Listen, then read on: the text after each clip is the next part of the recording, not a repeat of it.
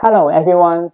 In the last video, we have talked about how do we use pedigree to find out which allele is dominant or recessive in the non-sex-linked inheritance. Let me check whether you still remember how to do it. Here, in this pedigree, which cross can be used to find out which allele is dominant or recessive? Is it cross A or B or C?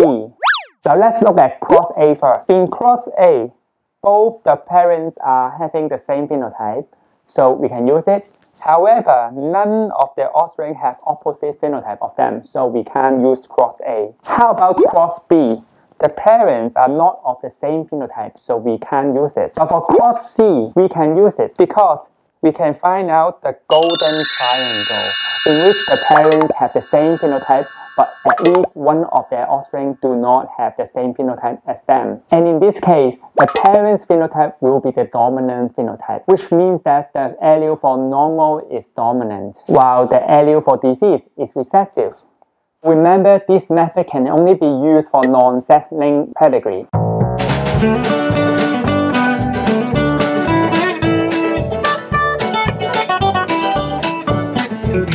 How about if the question tells you that the gene is located on the sex chromosome, then it becomes the sex-linked inheritance. In fact, even if it is sex-linked, we can still have a special method to identify which allele is dominant or recessive.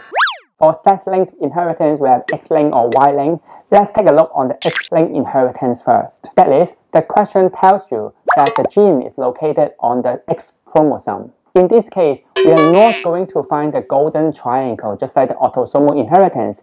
We have to find out three differences. First, different generation. Second, different sex. Third, different phenotype. Let's look at this example. First, we have to find out different generation.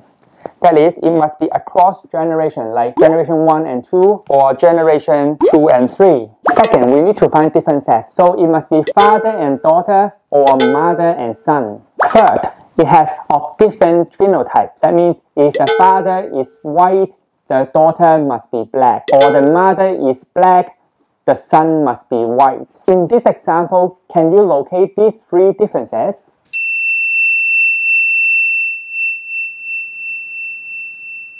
Yes, it is 1 and 5. One more. 3 and 7. One more. 6 and 10. One more. 2 and 4. These pairs fulfill our requirements. With this pair, we can quickly identify which allele is dominant or recessive. And it is always the phenotypes of the females of this pair being dominant. In our case here, the allele for disease is dominant. Why I can say so? Then we involve the second and third step on how to solve these questions. After step 1, we have located the three differences. Step 2 is for you to feel more comfortable to explain it to the marker. It is to write down XY chromosome for male and XX chromosome for females. Let's take a look on pair 1 and 5. Father 1 is a male, so he must have one X chromosome and one Y chromosome, while the daughter 5 is a female, so she must have 2 X chromosomes. Okay, so this is the second step. So the third step talk about the males first. It can be father or it can be son, but we always start with male in our answer. Now, look at the phenotype of male, as it only has one X chromosome. The X chromosome of this father 1 must bear the allele which can express. What is expressed now is the normal phenotype expressed. So his X chromosome must bear the allele for the normal phenotype. I just put normal there.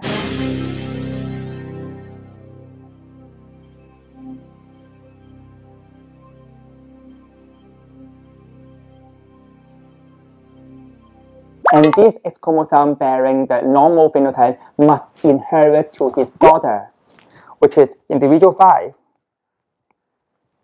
So one of the X chromosome of individual 5 must bear the allele for normal.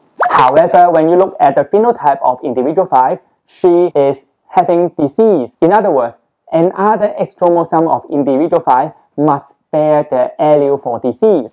So now you can see very clearly that individual 5 must be heterozygous, and in heterozygous condition, only the dominant allele can express. And now what you can see the phenotype of individual 5 is she is having disease. So in this case, her allele for disease masks the allele for normal. That's why the allele for disease must be the allele which is dominant. By the way, just a very quick tip. In order to answer this type of question which is related to X-linked inheritance, in your answer, please mention the allele is located on the X chromosome. In other words, you have to write, for example, in individual 1, you have to mention that individual 1 is normal, so his X chromosome must bear the allele for normal. While you better not say that, oh, individual 1 is normal, so his allele is normal. Okay? So you need to mention the X chromosome bearing the allele for normal. For sex-linked inheritance, we also have Y-linked inheritance, in which the genes are located on the Y chromosome. This type of question are very uncommon in the public exam, but it's still sex-linked. So why don't we talk about that? For Y-linked inheritance, actually you don't need to determine whether the allele is dominant or recessive, because at most a person can only have one Y chromosome like a male. So if the gene or the allele is located on the Y chromosome, there will not be homozygous or heterozygous. There is a term called hemizygous. In hemizygous state, whatever is on the Y chromosome can express. And there is a very common characteristic of Y-linked inheritance, which is when the father has a particular phenotype, this particular phenotype, which is controlled by the gene located on the Y chromosome, must inherit this allele to his son. So look at this example here. When individual 1 has the disease, he passes this allele to his son, individual 4, and thus individual 4 must have the disease because the Y chromosome of individual 4 must come from individual 1. Same for that for individual 7, which inherit the Y chromosome from individual 4. So 1, 4, 7, all males have disease. This is the characteristic of Y-linked inheritance. Just now we have mentioned how pedigree can be used to determine the allele whether it's dominant or recessive. This is the first type of question that can be asked in the exam. How about the second type? Same as last time, the questions may ask you to use the pedigree to identify the genotype of different individuals in the pedigree. Again, as I always say that to deal with sex-linked inheritance, I personally must write down XY for male, XX for female, so that when I'm answering question, I will feel more confident. Let's draw it. Finish. And this time, our example is given that the allele for normal is dominant, the allele for disease is recessive, and the allele is located on the X chromosome, so it's X-linked. To find out the genotypes of these individuals, for males, it is very obvious because all the males have only one X chromosome. Whatever being shows up in the male, the X chromosome must bear that allele. So for individual 1, he is normal, so his X chromosome must bear the allele for normal. And so as for individual 3, he is having disease, so his X chromosome must have the allele for disease. For female who is having the recessive phenotype, it is very obvious that these females must be having the genotypes of homozygous recessive, as these recessive allele can only show up in the homozygous recessive state. So now look at individual 7. Both of her X chromosome must bear the allele for disease because disease allele is recessive this time. And the remaining question is, how about individual 2 and individual 4? This is the most commonly asked in the exam. Now let's find out the genotype of individual 2. But then, even though we are trying to find out the genotype of individual 2, we don't usually start with individual 2. We will start from her offspring. In this example, we are going to use individual 5 to explain first. Now, individual 5 is a male, so he has only one X chromosome. We know it, so write down your answer. And having disease, his X chromosome must bear the allele for disease. This X chromosome bearing the allele for disease must be inherited from his mother, which is individual 2. Now, look back to individual 2. She is normal, so she must have at least one X chromosome bearing the allele for normal. Therefore, individual 2 must be heterozygous. And that's how to identify the genotypes of individuals in the pedigree. And then, now, please try to identify the genotype of individual for yourself. Actually, I have put the suggested answer in the description below. Please take a look.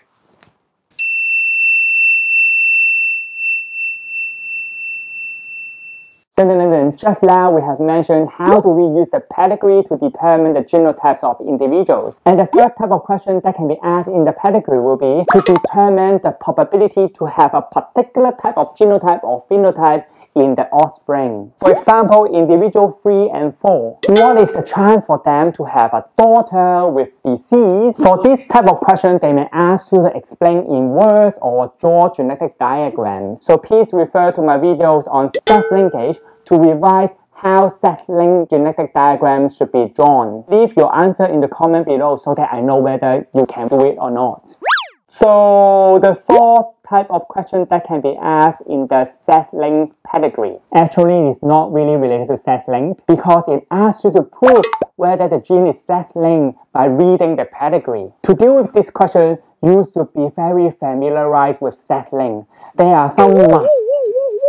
If you know all these musts in sex-linked, and if the pedigree shows any inheritance that violate this must, then it is not sex-linked. I am too tired.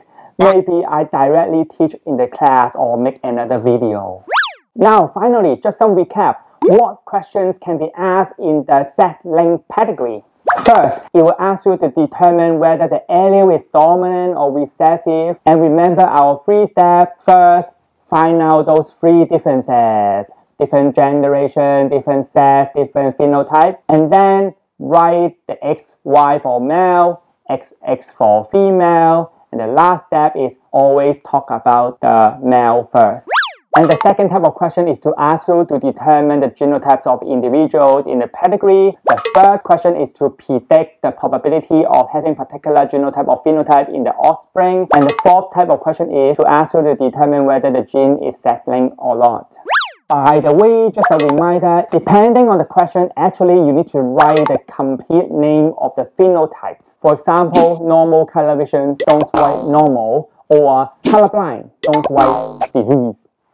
And the second reminder is to not always assume the disease must be recessive. There are definitely some genetic diseases which are dominant. Also, some questions do not involve a disease. It may be just 2 different phenotypes. For example, 5-toed foot or 6-toed foot. They are just 2 phenotypes, not disease. And the bonus reminder, it is extremely important whether the inheritance is sex-linked or not makes a lot of difference. I have seen so many students confuse the uses of sex-linked and non-sex-linked method to solve the questions. For example, they drew X and Y in the genetic diagram of those Mendelian inheritance, which doesn't involve sex linkage, or vice versa. For sex-linked question, they do not put X and Y in the genetic diagrams. And this is always mentioned in the Marcus report to remind students not to do it again. So please read the questions carefully. Make sure you know whether the question is asking sex-linked or not. That's all. See you next time. Goodbye, class.